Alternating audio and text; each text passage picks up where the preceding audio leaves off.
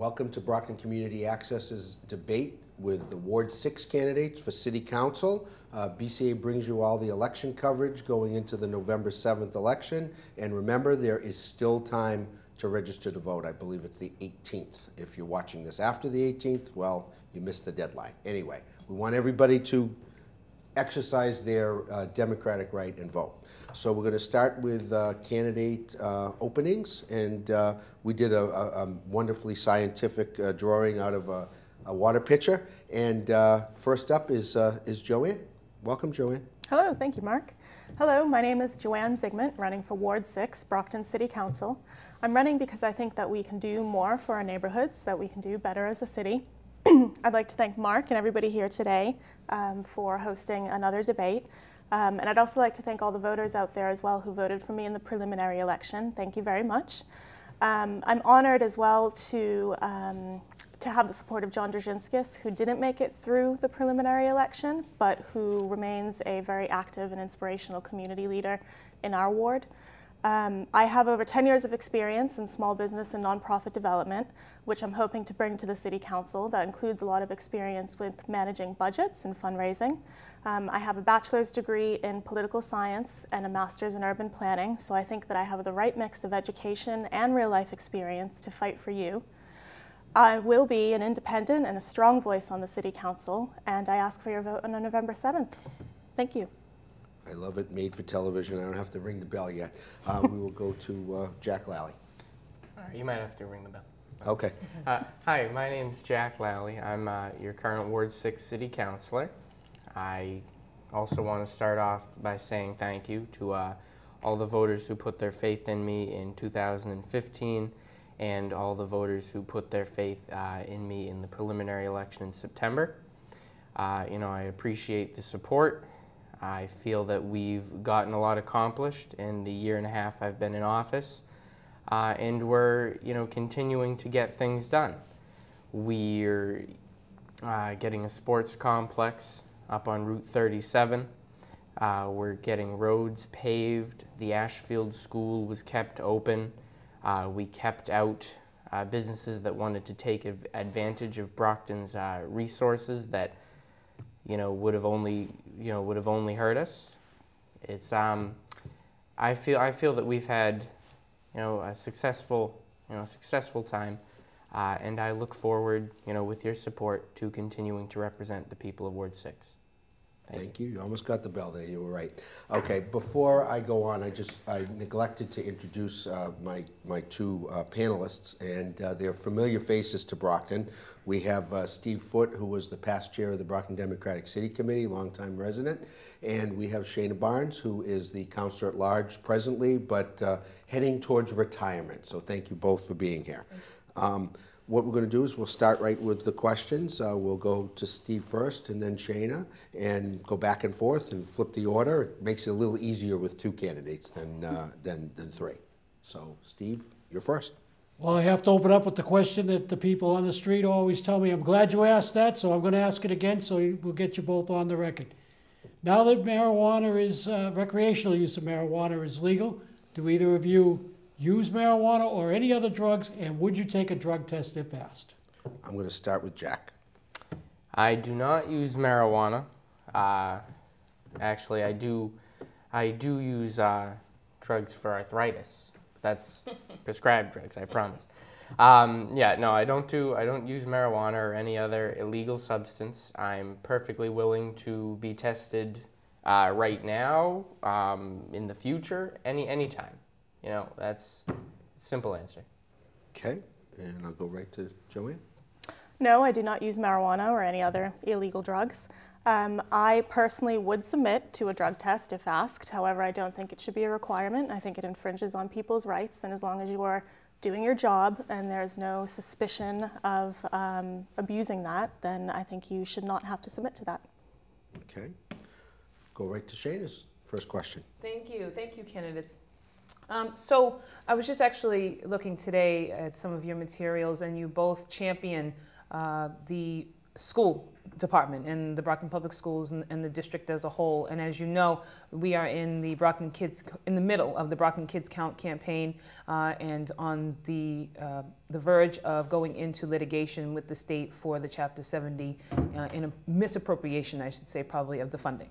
So with that said, how would you specifically work with the school committee, in particular the Ward 6 school committee member, if she's to be reelected, Joyce Azak, in securing more funding, making sure that the state actually implements the recommendations that they put into the Reform Act several years ago? How would you specifically do that to work with the school committee member? And I'll start with Joanne. So I think it's absolutely important to work with the school committee member, no matter who that person is. I believe that Brockton did not get a fair shake in what has happened with the funding formula changes. So I would work with the councilwoman to definitely lobby at the state level. I know that there's a lot of meetings happening up there and a lot of advocacy being done on that front, especially with the Brockton Kids Count campaign as well. So that for sure would be an emphasis for me.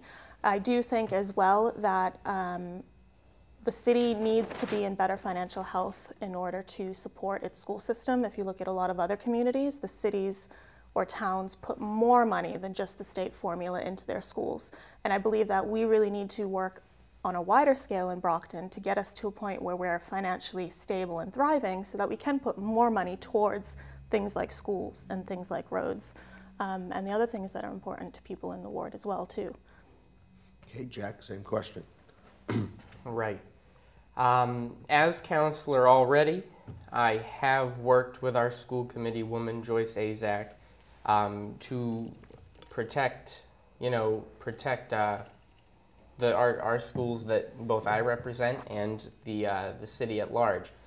The funding changes made up at the state they really robbed Brockton. Brockton was the largest loss out of any community in the Commonwealth of Massachusetts. We lost $6 million. The closest competition was $4 million.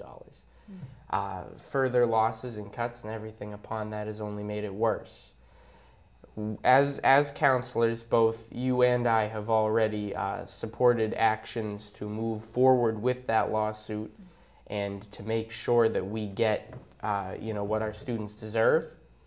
As counselor, I lobbied with our school committee woman, Joyce Azak, to keep the Ashfield School open. And these are things that I fully intend to continue to do. Thank you, candidates. Okay, thank you. Next question, Steve. As you're both, I'm sure, aware, I've been a Ward 6 resident for 58 years, so I know my way around the ward, and I've through the ward almost all the time. So here's my question. There are many streets being accepted for repair. Ward 6 street repair is always one of the biggest things everybody complains about in the campaign. Tina Ave is finally being repaired. But why do we only see progress during the 3 months before a contested election? Start with Jack. All right. So the money to pave Tina Ave and Norwich Road, $3 million total, came out of the fiscal year 2017 budget, which means that it was voted on and cleared in the 6 months after I took office. So what happened is we have the money, they have to put it out to bid. It's a long process. They have to wait for the company that signs on to pave it to actually have time in their schedule to pave it.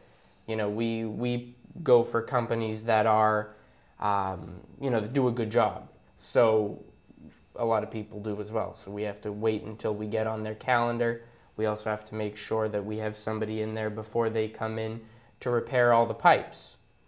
So there's a lot that takes place before people are actually tearing up the old street. I would have liked to see work begin in November of 2016, but sometimes the process as it is takes a little longer than that. But rest assured, we did start we did start before the election. Okay, minute 30, Joanne. I think there's a lot to be desired on the road situation in Ward 6. We have among the worst infrastructure in the city. We have a lot of private ways which are talked about a long time, which means that these roads aren't eligible for paving. They should have been made public ways a long time ago. There is costs that's associated with turning private ways into public ways, which again comes down to the city budget. So again, it comes back to the city being in stable, financial, healthy condition so that we can put more money towards roads. Because at the moment, the only money we get for roads is coming from the state. The city isn't putting any in. So we really need to build that up so that we can start improving them at a faster rate. I'd also like to look at ways that we can bulk accept private ways, potentially, those that don't necessarily need to be surveyed, some of which are in our ward, and see if we can accept those as one group instead of having to go through the process of accepting all these individual roads. There's about 60 or 70 of them in our ward. It's going to take forever. That's not fair to the people on those roads who are paying tax money. And finally, I'd really love to have a discussion with the folks that are in charge of the streets to learn and push a little bit more to see how we can make the road improvements more evidence-based. At the moment, it's kind of pick and choose on which road gets fixed and which one doesn't. It's not always necessarily based on the condition of the road itself or the traffic that it gets. So I'd like to introduce some transparency into that system as well. Okay. Get your answer, Steve? I did. Just making sure. Okay. So, Shayna, next question. Yes, thank you. Talk to us about your feelings on term limits for city councilors, pro or con? I'm going to start with Joanne. So I'm new to politics. Having never been in elected office, I do appreciate that things sometimes do take time. So I think there definitely is a con sometimes to having short term limits. Or short numbers of years, and then, yes, term limits. 2 years, 2 or 3 times in a row, I think would probably be sufficient. I do think we do need fresh and new blood in the city, new ideas, new approaches, and that only comes when new people get on the city council. And it also, as an incumbent as well, there's always an advantage. You know, they have their name recognition already known. So it's hard without excessive amounts of money to beat long-term incumbents as well too, which kind of is an unfair advantage in a way. Some people argue it's fair. So I would definitely be open to proposals for term limits. At the moment, I'm not particularly strong either way on it. Thank you. Okay. Jack? Term limits are talked about for about every political office there is. If people want term limits, I would be absolutely happy to put that up on the ballot, right next to everyone else's names so the people could cast their vote and we could determine really how they feel. It is essential to have, people coming in, refreshing the process. You have the same people over and over again. You just get the same stale ideas and sometimes you can be stuck in your ways, is what it is. So every once in a while, having people in there and shaking things up is part of the reason I ran in the first place. So it's it's something that certainly I would absolutely love to put out onto a ballot. Thank you. Thank you. Okay. Next question is Steve. The village section of Ward 6 is unchanged over the past 2 years in terms of commercial business. It's an unsightly, overgrown mess. What are your plans for improvement in the village section, and how soon will we see any progress? Start with Jack. All right. Well, the village needs a lot of investment. I know that people have been building single-family homes down there, but there are a lot of locations where there are businesses, have been businesses, and there could still continue to be businesses. I know that right now the city of Brockton has a revitalization plan put out by the Office of Planning and Economic Development that starts with downtown, then they move to Campello, and then they move to Montello. When they address Montello, they will also be addressing the village. It's Montello and the village. With things like you know, housing for people, you know, market rate housing for people to use the commuter rail to go into Boston and things like that, to really bring the area together. You know, stores, shops, things like that, that really breathe new life into the situation. The area is also excellent for food processing and things like that. We have Uno's Pizzeria makes all of their frozen food right near the Howard Street Bridge. Montilio's is right there. Mm-hmm. We have very close to the highway. It's a fantastic area to capitalize on. We just need a united effort to capitalize on that. I've tried to find people, different departments and organizations in the city are charged with doing similar things.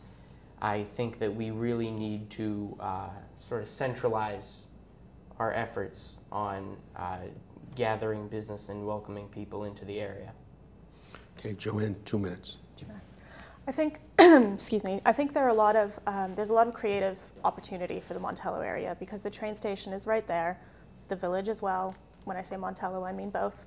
The transportation links are excellent, and there is a lot of space there to do a lot of great stuff. I think the first step is to, and as I've been walking around neighborhoods, I've been hearing a lot of this. I think that the first step is to see if we can set up a neighborhood association and or a crime watch group. That area has had some crime recently that has been of concern to residents.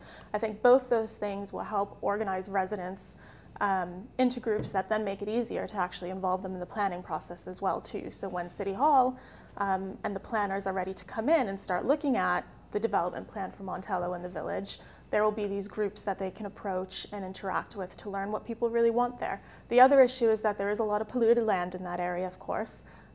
So we need to look at options for cleaning that up and what we can put there, if not residential. Can we put a raised garden bed and maybe do a community garden? Is it possible to do a small dog park there? We also have to look at how much city land is there and make sure that we're paying attention to how that land is being sold and to whom and for what, and that residents are aware of that it's all transparent, and that they're happy with whatever it might be that's planned for their neighborhoods. So I think there's a lot of things, and for me as well, it links into my bigger picture for looking at ways to make Brockton more business friendly. Brockton's got a bad reputation. Generally speaking, I've heard many different ways in which the city isn't particularly business friendly, particularly for small businesses and startups. And I think we need to look at both of those issues as well, which would help improve commercial development in Montello, but also in the city as a whole. Thank you. Okay, Shana. Yes. So last night, at the Brockton Public Library, the Governor's Black Advisory Commission, they came down and they had a listening session to just get some information from folks from communities of color as to what are some of the major issues that are pressing to them that they want to bring back to the state to possibly have some action taken. And while at the meeting, several of the community members that came, they brought up some things about mental health and about just physical health, nutrition, things like that, things of that nature. How would you encourage, now understanding that in Ward 6, neither of the two hospitals that we have, nor the health center is located in the area. How would you, encourage or promote healthy lifestyle, checking on just emotional health, physical health, mental health? How would you do that to your community members to, kind of come to the ends that you all are talking about? A more vibrant Ward 6, a more healthy Ward 6, a more visible Ward 6. How would you do that in using health initiatives? Joanne first. There are a lot, and I'm sure you're aware of the many great resources that are available in Brockton and the greater Brockton area for mental health issues, for survivors of abuse and sexual assault, for elderly folks, for folks who are caring for their ailing parents. The problem is communication, and I have seen it a lot walking on the streets, talking to folks. There are a lot of people there was one elderly woman who didn't even know Brockton had a dial-a-bat service.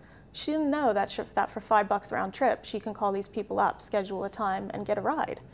I think what I would really in particular love to see in our ward, and this does come down to funding again, which ultimately everything always does, but there are grants available for this sort of thing. I would love to see community boards throughout Ward 6 where flyers can be posted and information for residents to access. Convenience stores, I've spoken to a couple of owners of convenience stores in our area. They'd be totally willing to put up a weekly flyer that might list events or resources available to people.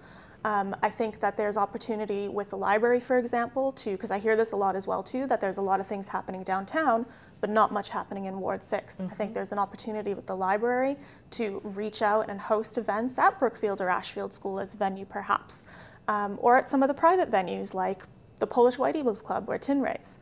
I think there's a lot more that we can do to let people know about the resources that are available, because I really don't think it's the lack of resources, it's just people don't know about them.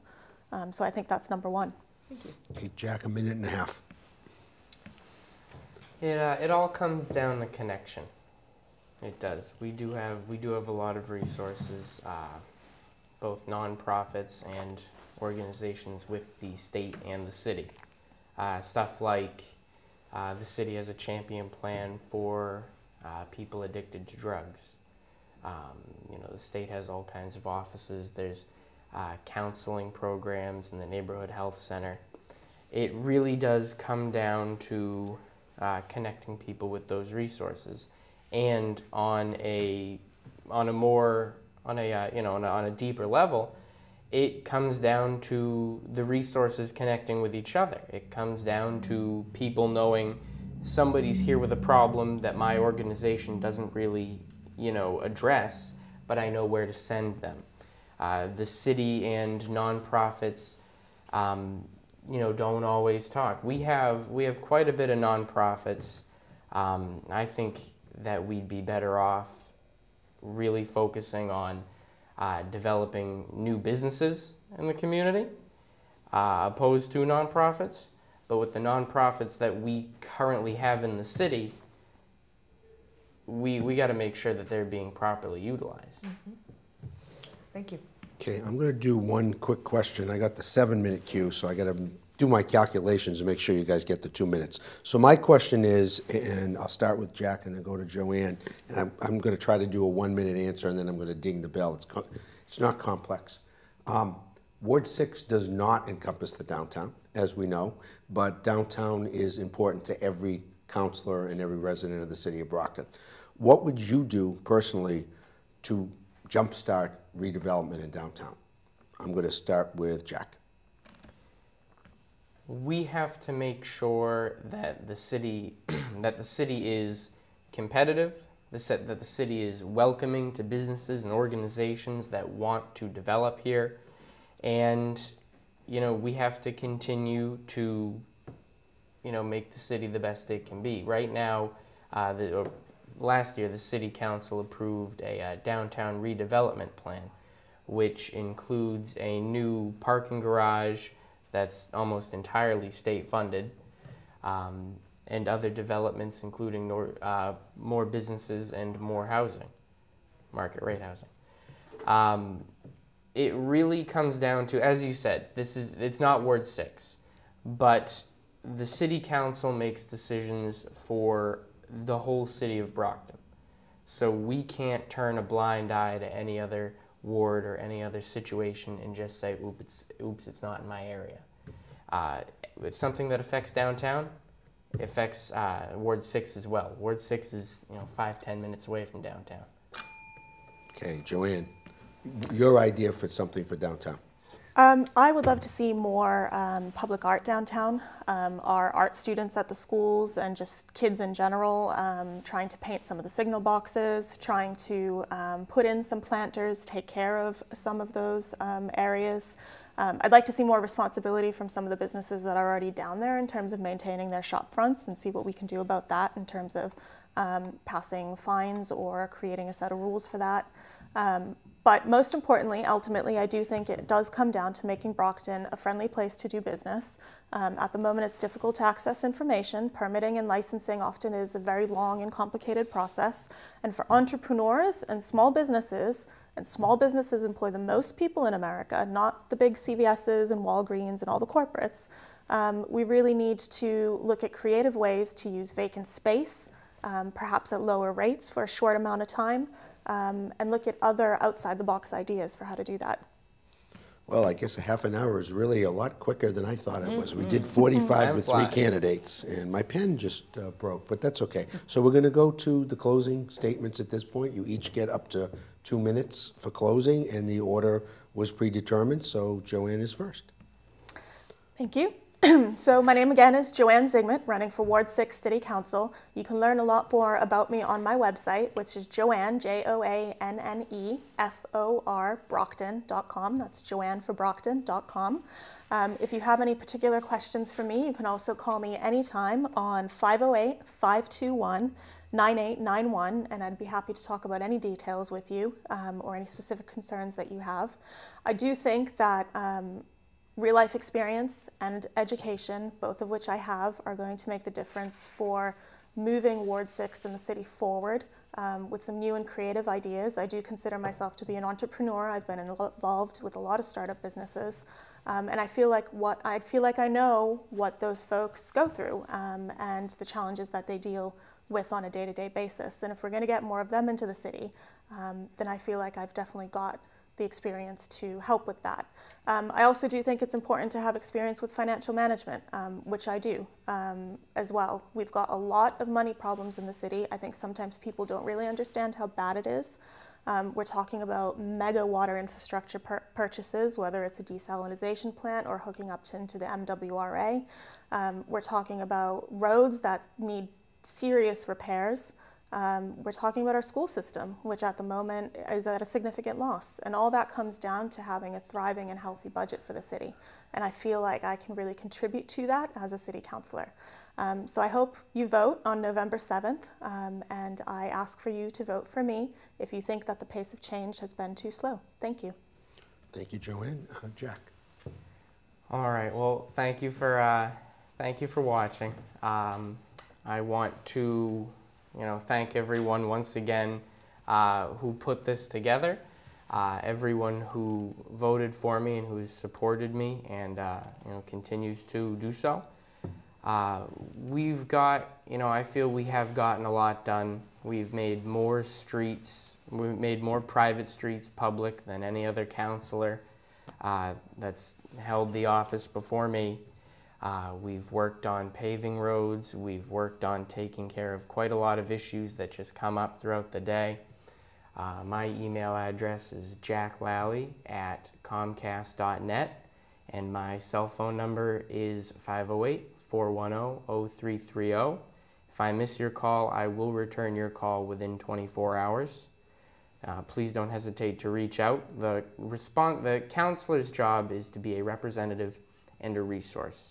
Even if we do not have jurisdiction over the issue that you are concerned with, we can help you contact and work with whoever that might be. I'm proud of what we've accomplished so far, and I look forward to continue to serve as your councillor. Thank you. Well, I just do want to thank both the candidates.